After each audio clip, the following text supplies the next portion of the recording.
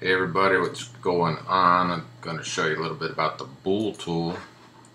The Bool tool, if you want to find it, you go to Blender Artist and you do search for Bool tool, all one word, and you come down here to point 2 and you go here to the download page and it brings you here, and you got point 1 and point 2. I'm not sure what the difference was, but I found that this one is the later one, point 2, so you know this don't make sense, but this one kind of makes it look like it's the latest one. So you right click, you save, or you click on it. I think for Mac you click on it, you download it, you open it up, and I've already done it. You open it up and I put all my scripts. It'll be a Python script. Put all my scripts in Blender, Python scripts, and Bool tool will be what you end up with after you unpack the RAR Bool tool.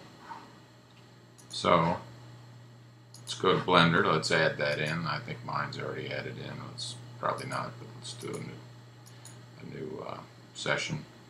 User preferences. Go to add-ons. Search for Bool tool. Okay. If it's not there, install from file, navigate to the file, install it. Then when you come back here, you click it, you install it. I don't use fast transformations yet. Don't really, didn't spend time to figure out what that does, but anyway, that's something you can do. So here's an example. Here's where Bool tool is going to be. It's going to be on a tab over here, and you've got all this here. Basically, instead of using one object, you can use one or more objects as a paintbrush or direct like before. So let's take this standard cube, Shift D. I'm going to bring it up here to the left. Take this, Shift D, bring it over here. Okay, now this is the original one, is what I want to act on. You might hear me better. And what I want to act on this one here. So the one you're going to act on is going to be the last one that you select, and that will make it active.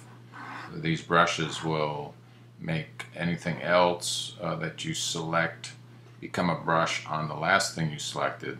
Let me just show you. Okay, so we're going to select this.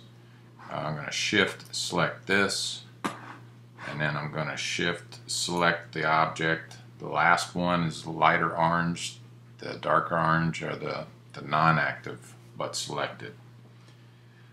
So anyway, I'm going to use difference, and you see now I've got a difference between my original and the two so-called brushes. You could also do intersection. That'll give you the intersection just like a regular Bool tool, or union. Now you've got one unit. But let's go to difference. And if you just select one of the brushes, you can move it around and see what it does. Like, let's say I want the opening to meet in here. Okay, so I move it over here, and then I move it there, and I see, oh, okay, now right there, when I get that opening, I just want to bring it back a little bit, like a doorway or something, if you're making a building or a part, you know, whatever. So you select the other one and you can move it around. Same thing with the original object if you want to kind of a different position between the two or whatever. So that's it, and then you hit apply all. Will apply all of these Boolean operations, which are over here. You know, it just this interface added those modifiers. It's also over here. You can hit X to delete any one of those so-called brushes. You can apply all, you can remove all. So now I apply all, and those brushes are gone. The modifiers have been applied. I've now got my result from the Boolean. If I hit just difference over here, it would have done it directly, and as opposed to over here, you can move your brushes around. So now I go in here, and you see you've got n-gons. So I don't like to work with n-gons. So with everything selected, I would hit Control T, triangulate everything, and then Alt J. It would have been good if I had my screencast keys going here. I thought I did that.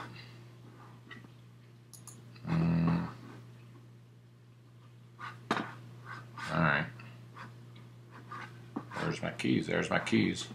Okay. Anyway, keys aren't showing up. Alright, but anyway, now I've got quads that I can work with. Let's show you one other thing that's important.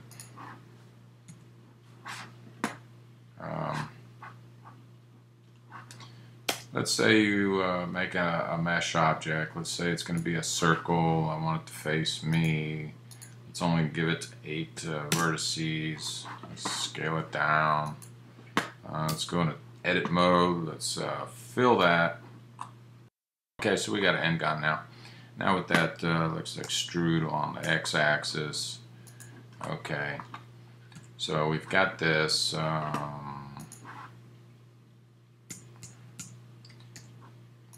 So let's, oops.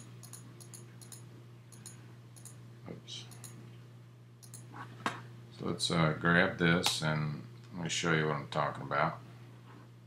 So let's say I'm making a part, okay. Now I go in here, let's add another mesh, let's add a cylinder, let's have it line to view, scale it down, okay. Bring it along there, along the y-axis. Scale it along the X. Okay, let's make this a cutter. And let's Shift D, bring it down here. Shift D, bring it down here.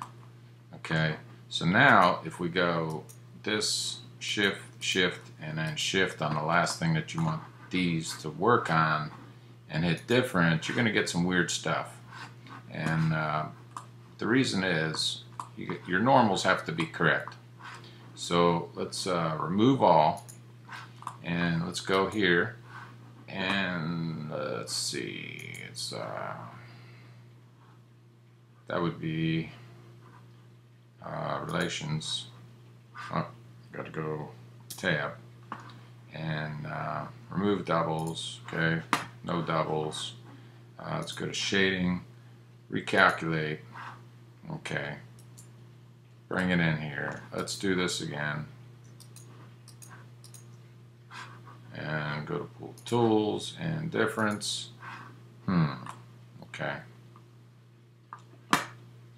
Let's see, what did I figure out yesterday? Remove all.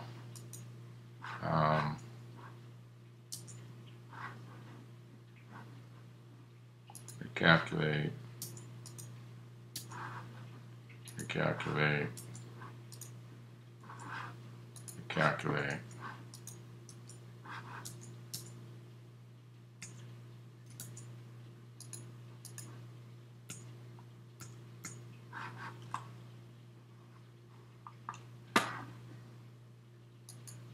Okay, that time it worked for some reason. So you got to have your normals in the right direction. You can check it over here to see which direction it is. But if it's not, you're going to have that problem I had before where it just don't seem like it works. Alright, so shift click everything, the last thing that you want the brush to act on, and hit difference. Okay, now it's working the way you want it to be. Let's apply all.